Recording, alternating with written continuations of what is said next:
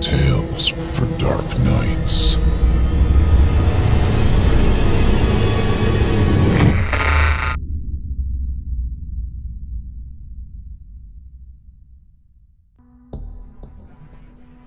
Good evening.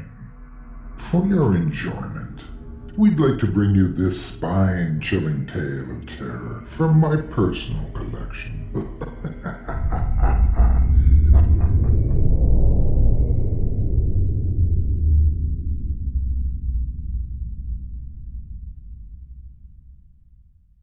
Otis Jiry.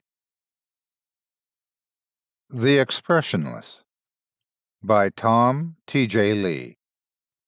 Narrated by Otis Jiry. In June 1972, a woman appeared in Cedars-Sinai Hospital in nothing but a white, blood-covered gown. Now, this in itself should not be too surprising, as people have often accidents nearby and come to the nearest hospital for medical attention. But there were two things that caused people who saw her to vomit and flee in terror. The first being was she wasn't exactly human. She resembled something close to a mannequin, but had the dexterity and fluidity of a normal human being. Her face was as flawless as a mannequin's, devoid of eyebrows and smeared in makeup. There was a kitten clamped in her jaws so unnaturally tight that no teeth could be seen, and the blood was still squirting out over her gown and onto the floor. She then pulled it out of her mouth, tossed it aside, and collapsed. From the moment she stepped through the entrance to when she was taken to a hospital room and cleaned up before being prepped for sedation, she was completely calm, expressionless, and motionless. The doctors thought it best to restrain her until the authorities could arrive, and she did not protest.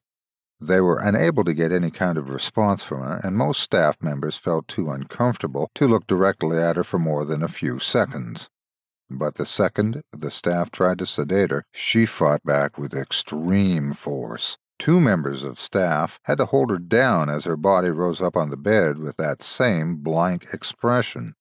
She turned her emotionless eyes towards the male doctor and did something unusual. She smiled. As she did, the female doctor screamed and let go out of shock. In the woman's mouth were not human teeth, but long, sharp spikes, too long for her mouth to close fully without causing any damage. The male doctor stared back at her for a moment before asking, "What in the hell are you?" She cracked her neck down to her shoulder to observe him, still smiling. There was a long pause. The security had been alerted and could be heard coming down the hallway. As he heard them approach, she darted forward, sinking her teeth into the front of his throat, ripping out his jugular and letting him fall to the floor, gasping for air as he choked on his own blood. She stood up and leaned over him, her face coming dangerously close to his as the life faded from his eyes. She leaned closer and whispered into his ear, "I am God." The doctor's eyes filled with fear as he watched her calmly walk away to greet the security men. His last ever sight would be watching her feast on them, one by one. The female doctor who survived the incident named her the Expressionless. There was never a sighting of her again.